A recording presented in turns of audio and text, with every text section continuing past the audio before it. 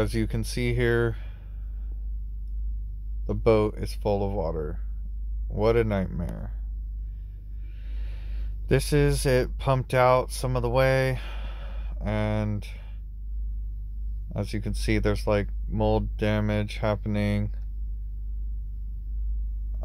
Can't see too good right there, but there's water basically touching the bottom of the gearbox. You can kind of see it right there, but got to the boat after a while there, and it was just full of water halfway to my knees. I'd say about foot and a half of water, just kind of crushing everything that I've worked hard for. You can see all the water has been soaking up into the wood. Not just all bad news right there.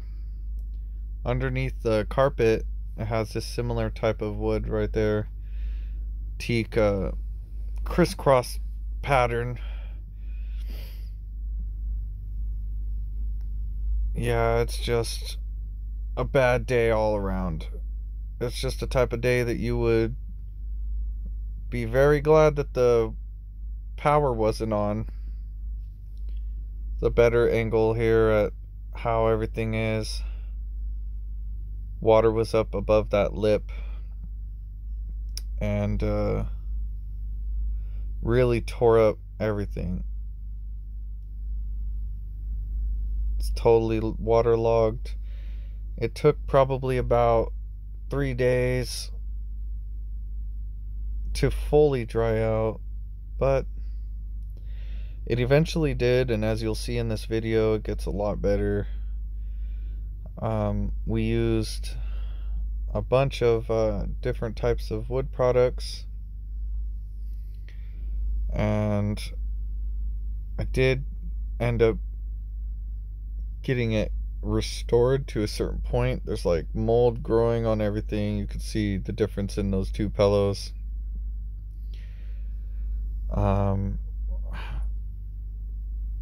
It was just a lot of mold, and you could just see it everywhere, which would happen if your boat is full of water for a while. So fortunately, got a really good bilge pump there, pumping it out, and it goes out pretty quick. Got the heater going on the floor, trying to. Here's a bit of us trying to dry out the floors, soak it up. A propane heater. As best water still collecting in the corner. Seems like the water favored it on that side. A couple pictures there of the damage of the floor had all over it.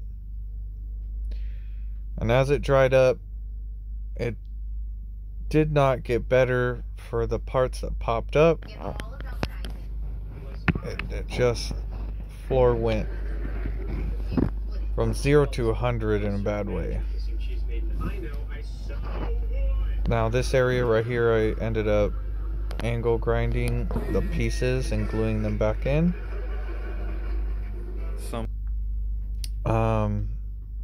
Hopefully they won't pop back up because they're smaller, and it released a lot of the pressure on the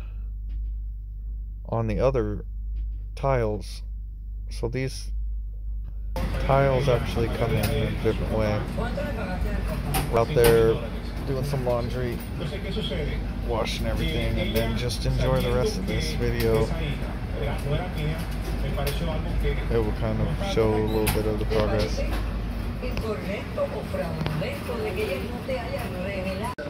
Out here getting tacos while we're waiting for the laundry to finish because of all the mold from the moisture. Got everything going. It's real nice.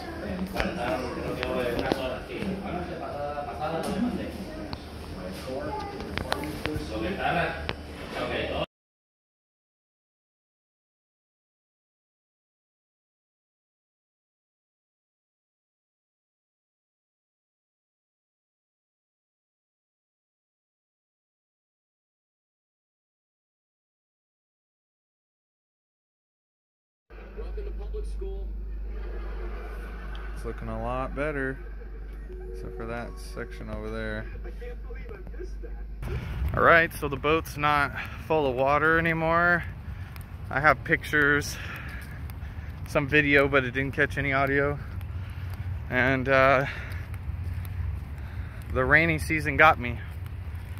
So going out to get some more supplies right now to fix some of the water damage and fix a couple of things I was coming down here to work on. So I'm getting out of breath walking out here, so I'll talk to you guys later. Here we go. Fix the floor. Not bad. Still got to fix that water damage right there. It's a lot better than it was. Put carpet in this side now. Looked at love from both sides now, from a give and take. Still somehow love's illusions that I call.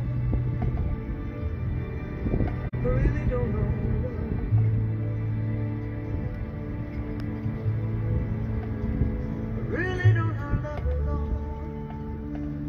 Out here enjoying the sunshine.